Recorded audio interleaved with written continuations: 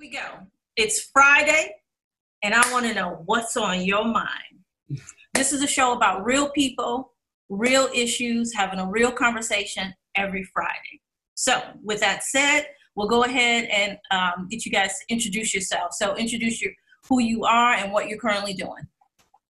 Anyone can jump in. My name is Vanessa Abram. Many know me as a public relations professional. I've been working in the industry for about 15 years, starting with working with agencies within the city of Chicago, like Weber Shandwick and Helen Knowlton, transitioned to working in-house at Johnson Publishing Company when it then had Ebony Jet and Fashion Fair, then till Nielsen, and now I am independent. I've been independent for the past 5 years. I can't believe it. And I work with a variety of different clients in various verticals and industries, whether it's media relations, event production, content development, social media strategy, and things of that nature. Right now, I host a monthly office hours where for 1 hour, I'm available the last Wednesday of the month where I answer anyone's PR questions. And that was really something that I offered for small business owners, especially right after with the movement of Black Lives Matter, lots of protests, lots of businesses going out of, lots of businesses losing traction due to COVID-19 and things of that nature. So that was the one thing that I felt that I can contribute without overexerting myself. Wonderful. Girl, I'm going to have to pick your brain a little bit further after this.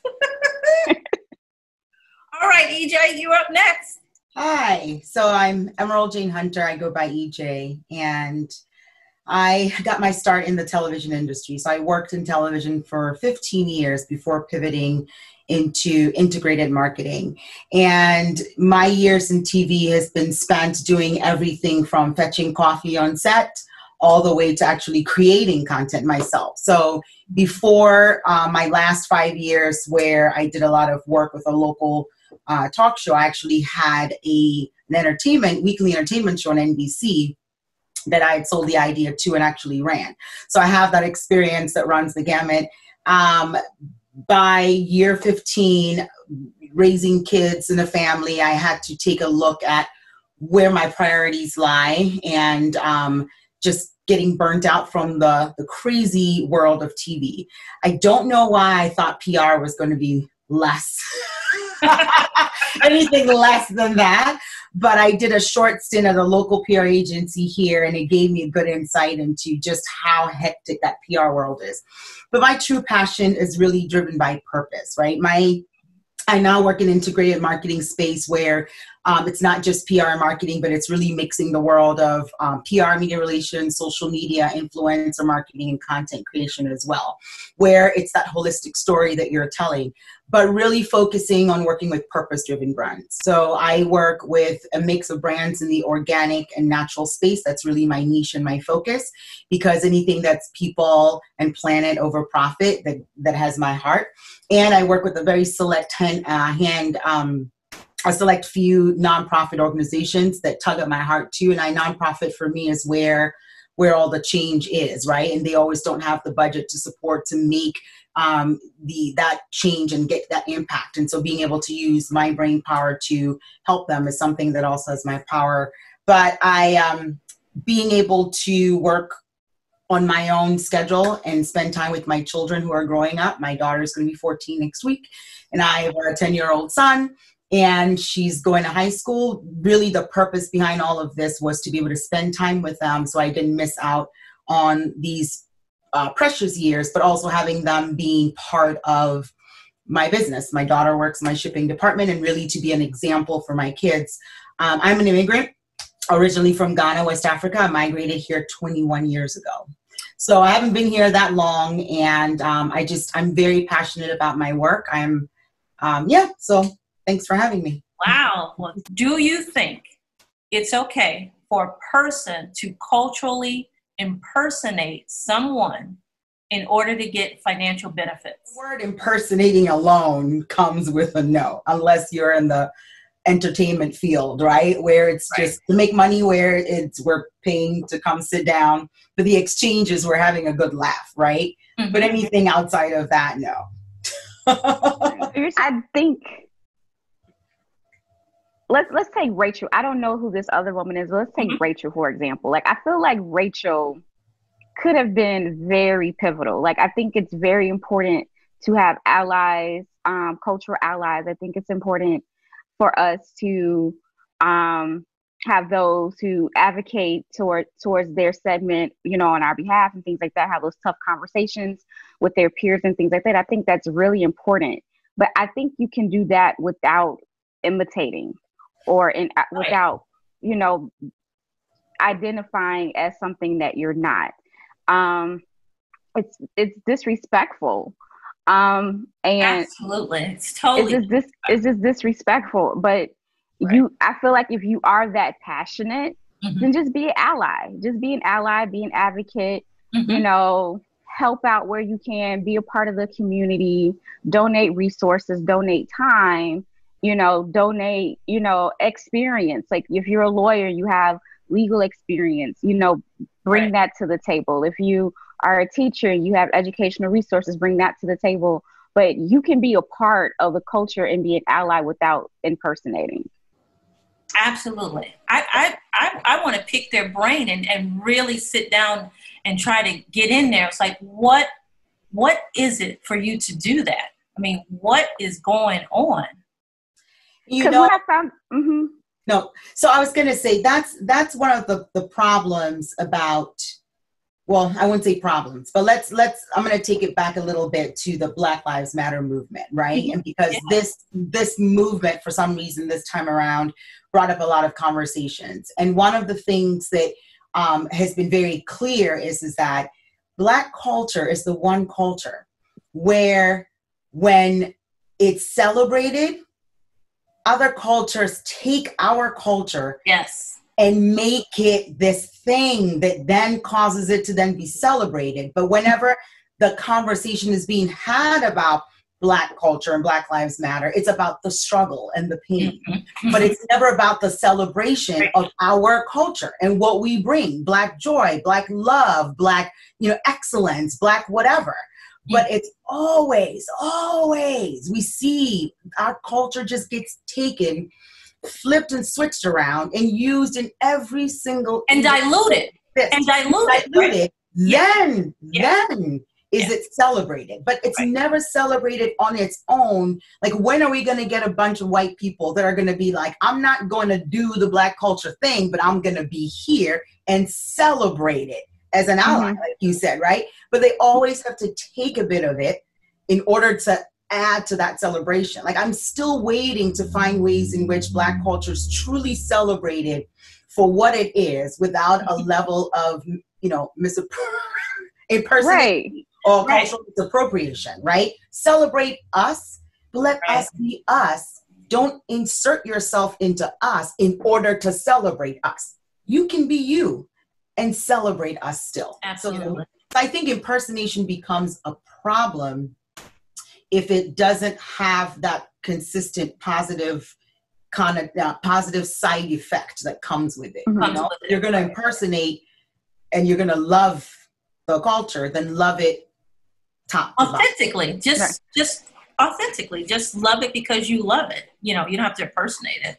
Right. And then what happens is that when they do take the appropriation and then not give credit, which is an issue, then they don't give credit to where it comes from. So then their peers who live in small town America, where there's no people of color to say like, oh, this came from blah blah blah. They think, oh, this person started it. This is the originator. For example, people are still saying Bo Derek braids. Like, how is that still a thing? I know. I mean, the correction is just unbelievable. You know, so it's like that. It's important because it's like when you do that and no one else knows where you got it from, then they take it as you are the originator. So it's like when we had to create research papers in school, we had to have a reference sheet in the back that says we took this information from blah, blah, blah. even in media. If you're borrowing content or, any sort of information, you have to credit where you're getting this content from. So when you're appropriating, or if you're, I'm not going to say appropriate, if you're being influenced by something, say why you're being influenced by something and where you're being influenced by something. One is, why does our society not value teachers and other essential workers to be paid a living wage? Oh, EJ, you're a mother. You can see it. I'm sure you feel it. I was having a conversation yesterday with my family. So my 2 kids, my husband at the kitchen table. And I'm going to take it as I'm going to broaden the scope and then see if maybe we can narrow laser focus into the teacher part. But my conversation with my family was about America in general and how we look at this pandemic now and how this pandemic is really revealing a lot of what we've always known, but now the world is seeing it. Yes. And for me, what I'm seeing as what we lack as a people in America is empathy. We don't know how to feel for somebody else if we can't feel it for ourselves. We don't know how to get out of ourselves to think this person is in a situation that I don't understand, but for the fact that they're my human brother and sister, I'm going to be supportive. We are having discussions about why people should put masks on or not. The simple, your brother or your sister needs to be protected against this pandemic. Put it on because it will protect you, but more so it'll protect them. Yeah. But we are so focused on our rights and our amendments, and we're very we're so individualistic. I have family that live in Switzerland, and I was speaking to them when the pandemic started. And I was like, how are you guys doing? How's everything going? She's like, we trust our government. We listen to our government. We don't panic. They tell us what to do. We go, okay, and we do it. So we're fine.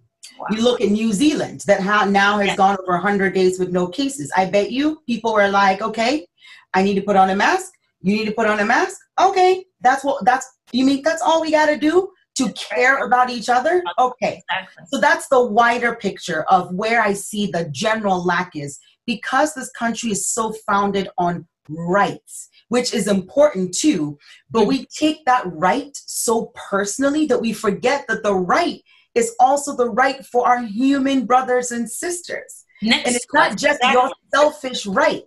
Yeah. So that's the general umbrella in which I started to think about everything, to say, you know, in why people are why there's even a debate about why you should put, like, it makes no sense. Put it on. So let's laser focus into teachers and those who care for us. Actually, before I even go there, let's go into the welfare system, because I'm like all fired up about this, okay? The people who have and have never had to deal with welfare or have to get any kind of government help will be the first to stand in line and condemn it and gotta get rid of it. When stimulus checks came, did those people say no to the stimulus check? Everybody got a stimulus check, and if they didn't get it, they complained. Guess what? That was a handout. The same handout that others were getting that you complained about. Now that you are in that boat, suddenly, oh yeah, stimulus checks. That's great. We're all getting it. We don't practice empathy at all. We don't know how to say, you know what? I'm going to take myself out of the equation, and for the sake of my brother and sister, I'm just going to do it. We don't. So when you come to teachers and frontline workers, we don't care about anybody but ourselves, because we're so selfish, until you need somebody to save your life, until you need to sit with your kids and teach them algebra, which you're like, what is this? Then do you start to have value for people. But as a people and as a country, I really wish we could find a way to rework our minds, to find a way to be empathetic. It's so, and now more than ever, I think it's like out the door from the top down. Yeah. Well, yeah, exactly. Yeah, I agree totally. Totally. I'm that friend. I'm that woo-woo energy reading friend that, you know, I'm that girl, right? Yeah. Sometimes I'm that too. and sometimes have a conspiracy theory. I'm not going to say it's a conspiracy theory, but also to add on to what EJ just said, I think it's a step further than that. I do think it's systematic. So when you think about the teachers who are not getting paid a livable wage, it's usually teachers that are in certain communities, certain school systems, things like that. Mm-hmm. And I feel like it's on purpose. I feel like I had this conversation on my Facebook page and Instagram not too long ago, where mm-hmm. when you look at, let's take in Chicago right now, there's a lot of looting, right? And and everyone has their debates about it. My opinion is, if you want to correct criminal activity in certain communities, you have to give them resources to be active citizens. So if you have people in certain communities who don't have access to great education, who don't have access to good health care, whether it be mental or physical, mm-hmm. have access to grocery stores, yes. Like it's a breakdown of the human being. Mm-hmm. So now that human being isn't acting in a way that you think that they should act, or the logical way, because they are in environments that's not conducive to them being great citizens. It's just not going to happen. So I also feel like part of it, and like I said, this is the conspiracy theory to me, is like I feel like part of it is, okay, don't pay teachers well, so teachers are not going to do an adequate job. Right. So if the teachers don't do an adequate job, then we're thus making sure that these communities aren't getting the education that they need so they can be viable citizens. Like I feel like, and it's a domino effect. I feel like it's on purpose. I definitely think it is no way in the world that people can be logical and say, oh, that's not it. They know exactly what they're doing. I feel like they know exactly what they're doing, and they're telling this dumb story like, oh, that's not what it is. It's just that we don't have enough, blah, blah, blah. It's whatever excuse in the world that they can find, mm-hmm. to justify, because when they justify, okay, this is the community you're in, figure it out. And some people do figure it out, but it's very hard for the masses to figure it out on their own without the resources needed. So it's like you figure it out. And so then it's like, they know that if they don't have the resources, that they're not going to be viable citizens. And that is thus the reason they act like that. They act the way they act, so they can point their finger and say, see, look, they're savages. They don't know how to act. So now we got to put them in jail. Now we got to put the police in their neighborhoods. Like, I feel like it's a domino effect that was done on purpose. Well, I was also going to say something about value, and it also comes to the capitalism system. There are jobs, certain jobs that are the civil servant jobs, right? Mm-hmm. So in Ghana, where I'm from, a doctor doesn't earn the most money. In America, doctors earn a lot of money, right? In Ghana, if you choose to become a doctor, you are of service. You're going in there not to be the richest person on there. The richest people are entrepreneurs and business people who are running their own business and making the deals, and but if you're a teacher or a doctor, you are there to serve. And I think it comes down to the value system too, right? So I think a lot of teachers, and I can't speak for every teacher, but the few good ones that I know would say they're very passionate about the work. They just want to feel valued.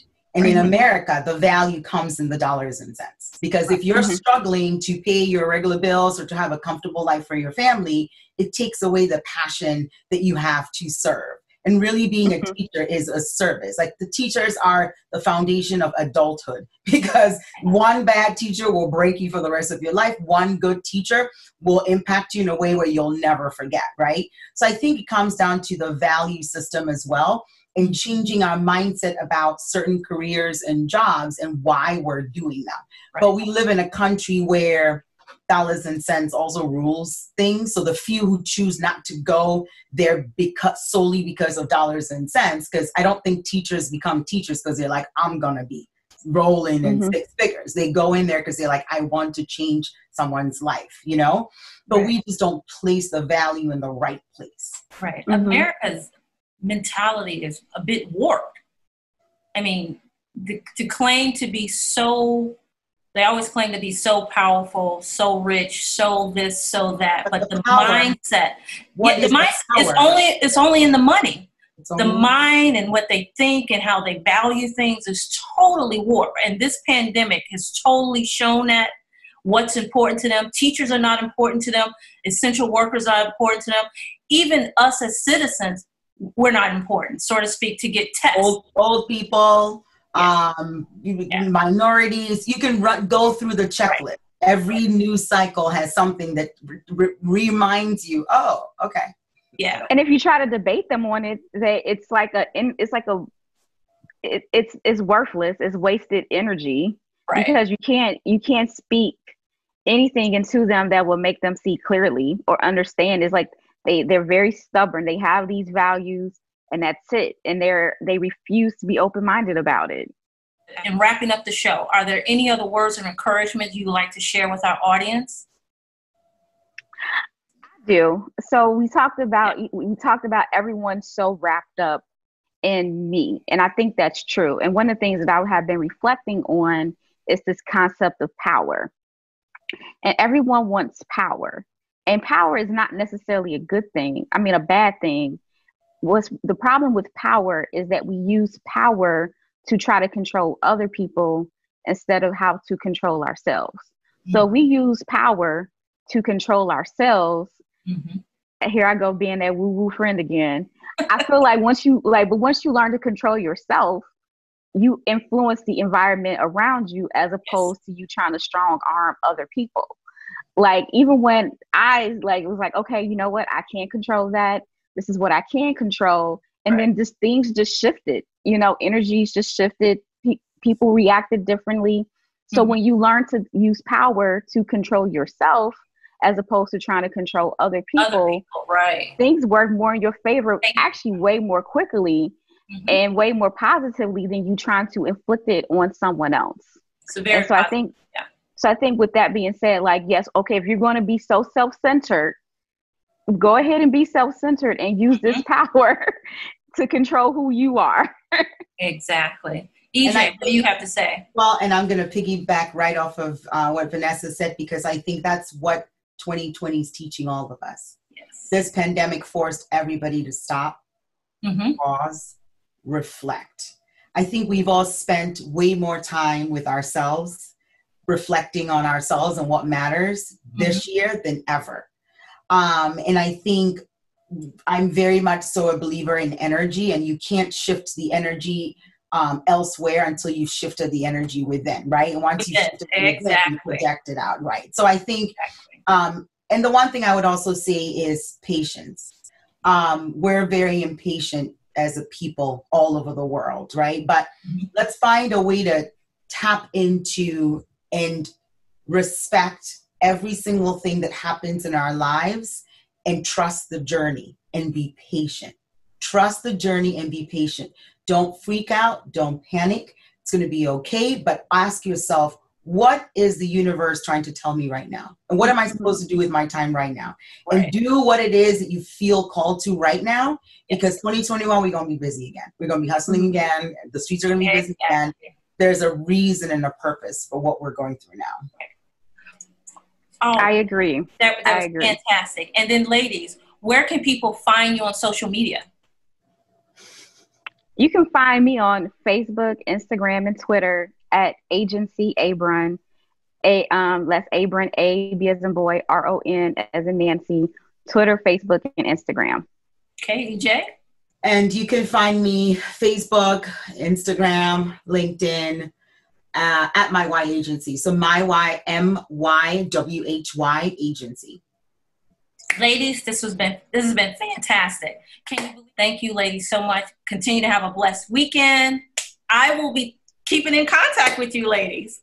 Awesome. Thank you. I can't get home yet, but I'll be out there soon. God willing. Thank you. Take care. Take your time. It's not going anywhere. That's right. Take care, ladies. Have a great one.